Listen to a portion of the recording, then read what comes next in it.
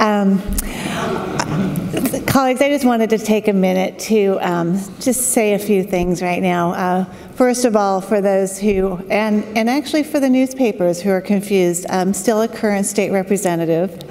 I do not become a senator until I'm actually sworn in. So I appreciate being able to get through most of this session with you all that I started with. I just want to tell you how grateful I am to have served with each of you. Some of you I know better than others. As you know, in committees we get to know each other, and we spend a lot of time together, especially if you're on healthcare. And there's a lot of words in that committee, and I know that I contribute. And the ones that I don't use, I carry on into rules with Representative Holvey, and I know he's appreciated all of my comments and questions. But this has been an extraordinary experience, and I have to tell you, I did not expect at all not to be finishing out this session and this term and staying in the House for quite some time, because I really love the House. It's unpredictable, it's fun, although I will say the Senate has kind of gone its own way currently. Unexpected there too. So, I like things. It's just interesting. Every day I come into work, I learn new things. I grow. You know, as you get older, you stop making decisions. I think we just start taking the easy path because, you know, we've struggled and stuff. And I'm thankful for all of us that we are in a place that we are stretched every day. And we have the opportunity to serve the people of Oregon. So thanks to each of you and what you have contributed to my life and to my character. I hope I'm a better person. Not that that is always the end result here, but I know for me personally, it has been a difficult 5.5 months, and it's been an awesome 5.5 months. I understand that I have a bigger office and a full-size couch. So I'm looking forward to that, and I think I will be hosting some Senate House mixers in the future. You know, this is a wonderful family to be a part of. And earlier I was talking about my staff, and my second daughter showed up, so I just wanted to take a minute to introduce you to Anna and Maggie, who have served with me and have been my biggest cheerleaders.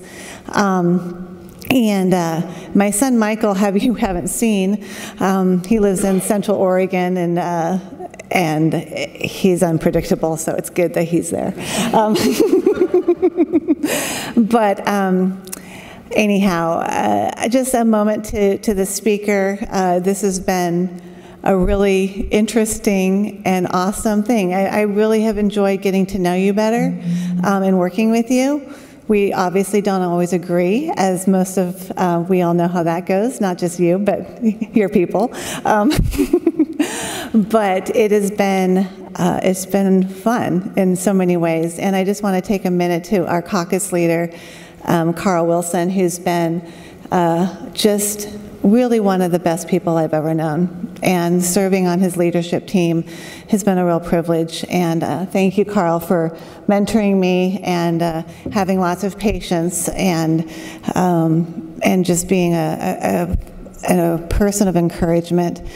And my last comment I would just, since he's not here, is my husband, Jeff, who has been in and out, he works really hard. And yesterday, when I went through the appointment process at the county commissioners, and he and my girls were there, and some other friends and supporters, and we went through that, and then he had to get in his car and drive down to Medford because he had a meeting with Harry and David, because he works in agriculture and cherries in particular, and in sales. And so didn't get a chance to catch up. And last night he calls me, and Jeff is a very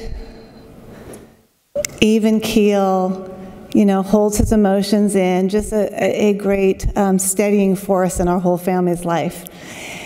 And so we started talking. He asked me how the day went. And all of a sudden, he just says, he goes, honey, I'm just so proud of you. And he choked up, and I'm sharing this, and he'd be super upset. It's kind of, super personal, but I want you guys to know, I guess it's important because we're all here with people behind us that support us.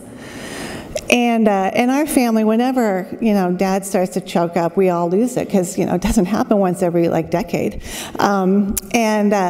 So I just want to thank him publicly for being such an incredible husband of almost 25 years and a support to me in my leadership in the state of Oregon. And I'm very grateful for the family that I have, and I'm very grateful for all of you. So thank you very much. Thank you, Representative.